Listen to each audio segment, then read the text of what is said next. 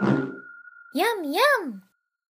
Greg here from Pixel Fondue. I noticed somebody asking in the MODO Slack forum how to fill a arbitrary mesh with spheres or little balls, right? So I thought, okay, I could figure this out and I'll put up a tutorial. And the key is an item called the particle cloud item.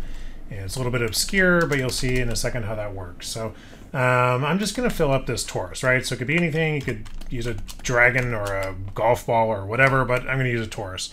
And just call this torus. And then I'm going to add the particle cloud item, which is going to be the hero of the show here. So particle cloud. And if you haven't seen the particle cloud item, it's basically a volume, a sphere, or a cube, or a cylinder, or a cumulus, which I think this was actually originally coded to help create volumetric clouds. So it's a volume, we'll just use sphere, and with a maximum particles and a minimum distance. So minimum distance is going to be, if you think ahead a minute, the key to this. So you just want to make sure whatever item that you want to fill with spheres is enclosed within the volume of the particle cloud. And then we're going to crank up the max particles a lot. So obviously, if we replace each particle using a replicator with a sphere, and the minimum distance, or rather the diameter of the sphere is slightly less than the minimum distance of each particle, then it's going to be completely full of spheres. So what we need to do is crank up the number of particles a ton, and then find a nice minimum distance here. And one of the things you have to do is really think of it this way. You have to pour more particles into this volume so they sort of overcrowd, and then you use the minimum distance to call them out. Because right now with a 10 millimeter minimum distance in a, almost a meter diameter volume, you're not even calling any particles out, right? None of them are even close enough to hit this. So we need to dump a bunch of particles in here, and then it's going to take MODO a little bit of time to calculate the minimum distance, because it has to cycle through all the particles and see what the closest neighbor is. And the closest neighbor is less than 10 millimeters or whatever, then it's got to delete it. I'm actually going to bump this up to 20 millimeters, actually like 22. We'll do 22, then we'll have a sphere with a diameter of 20 millimeters. So, and then we'll have about a 2 millimeter gap between spheres. And then when I say a lot of particles, I mean a lot of particles. I'm going to bump this up to 300,000 particles, and then MODO's going to have to take a second. It's going to seem like it's hanging. It's not hanging. It's just analyzing all 300,000 particles one at a time, I guess, and seeing how close it is in regards to minimum distance. So let's bump that up to 302,000 and hit enter, and then that's going to take a second. Okay, so if your computer has not melted down and you're still with us, you see I've got a ton of particles in here, and they've all been cooled down to a minimum distance of about 22 millimeters. And now I'm going to turn the particle cloud off. And the reason I'm going to do that is I think there's a bug in MODO where it reevaluates this minimum distance every time the MODO scene graph changes. So if you add a new item or something, it starts reevaluating that item, which you don't want because it probably took a good amount of time just to get to the point we're at right now. So I'm going to hide that. I'm going to press N for a new empty mesh item. I'm going to call this sphere proto for prototype. And then I'm just going to add actually a procedural sphere in here because I can adjust the parameters easily. Instead of a subdivision globe, let's turn it to faces. I'm going to turn it to tessellation and maybe just one for now, so it's not too high poly. Again, we can change this later, of course. And the radius I want to get down, I want a 20 millimeter diameter, right? Because the diameter of our particle cloud, or not the diameter, the minimum distance is 22 millimeters. So I want, about a 20 millimeter diameter. So radius, half the diameter. So I want 0.02 divided by 2. So 20 millimeter diameter divided by 2. So a 10 millimeter radius, which is, of course, a 20 millimeter diameter. That's what we want, right? So there's our little guy that's going to populate the inside of this torus. And now what we have to do is, of course, add the replicator. So we'll just get this set up real quick. Add the replicator. And we've got the sphere proto for the prototype, and the point source is going to be the particle cloud. And you'll see that the every particle in the particle cloud is going to be populated with a sphere, or sphere protosphere prototype. Okay, so again, it'll take a while to get that populated, and this is obviously a pretty computationally expensive proposition, but we're going to narrow that down a little bit here. And so there's our tightly packed ball of balls. And now what we have to do, of course, is delete every particle that is feeding into the prototype that is outside the volume of our torus, right? So we get rid of all those particles, and now these spheres will just fill up the torus. And I'm actually going to bring up the schematic here and take a look at it in here so you can kind of see the flow of information. Let me just add our replicator there. So here, obviously, we've got the particle cloud and the sphere prototype. And one of the things I wanted to do initially, which I thought maybe I could do, was add a particle sieve modifier, which I love.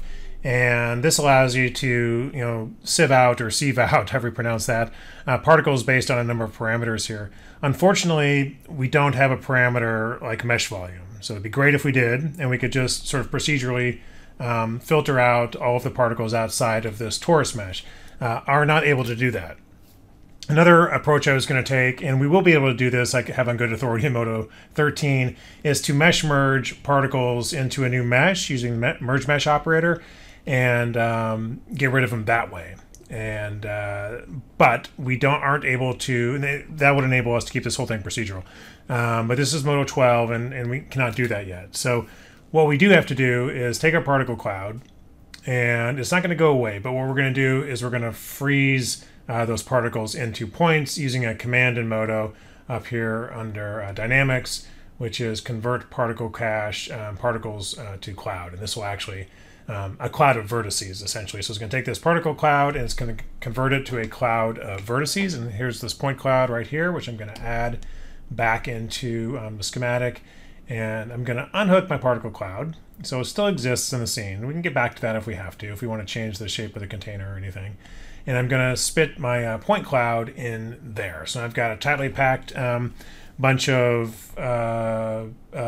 spheres using this point cloud of vertices instead of this procedural particle system here. But this allows us to do one additional thing, which is going to give us what we want. And that is to add a delete MeshOp. So delete right here. And that's going to delete all the vertices by default. But if we add a selection mesh operation, we're going to select by volume, which is under selection assemblies. So you want to make sure you're in selection assemblies, select by volume. And this will actually allow us to use the torus as a source for the volume. So we've got to add sources for the torus here. We'll go to existing, and I'm going to select the torus. And now we're going to only keep points within the torus volume. And if I hide the torus here, you'll see now, ba-boom, we have what we want. So we hide this and hide this guy here. And yeah, so now we have a tightly packed bunch of spheres inside the, let me just hide locators there and hide my original point cloud, or actually, those are probably decent. I can always go back to this guy if I want to and up the tessellation to say a 2. And there, it did it pretty quick actually. And get a little bit nicer looking particles there, or spheres. So there it is, right? Looks pretty cool. And then you can go in there and render it. I'll just do a quick Octane render because Octane looks good no matter what you do. So one thing to keep in mind is because we are using a procedural item as the sphere is a procedural item, if I want to create a polygon tag, now I could use an item tag. I could right click on the replicator and do like under shade, create an item mask. So that's one way you could do it. You can also create an item mask here. Basically, you're just selecting this out and putting it into the shader tree. So shade item mask, and the other way to do it, of course, is you add a material tag operator there. So you just add a material tag operator there and give the material name like hello. And over in shading, you could just add a group. And instead of selecting, well, I could of course select an item here, but I'm just actually going to select. This is just another way of doing it. I want to make sure I turn this on so this gets evaluated here, and make sure this is in the scene. So I want to select the hello polygon tag. I can hide my sphere now, and then add a material in there, and then I'm actually just gonna add an Octane override to that material, and we'll get into Octane here and do a cool little Octane render. So Octane I've got integrated into my main MODO interface here, which is nice. I'll do another tutorial on that, I suppose. Let me just hit render. Everything always looks pretty cool in Octane. So first let's get some luscious depth of field maybe. So I do not want to use MODO's f-stop for aperture, and I do not want to use MODO's focal distance. I want to use the focal distance picker here. And I'll just focus on the front part of my little toruses, and for aperture let's go to like 2 maybe to get a little more depth of field. Looking good. And then in my schematic here, I'm actually going to unhook this gray, and I'm going to use a gradient texture. So see generator, nope, mapping gradient 2. So there's my Octane gradient. And then for the input, I'm actually going to do a random color texture. That's what I want. So the random color texture is going to feed into the input, and that's going to just do a random color in the particle IDs here. And then I can just right click and add a few, middle click, add a few points here. Let's do something sort of reddish, and whoops. That looks good. Looks like little sprinkles on a donut. I think we just figured out a good use case for this.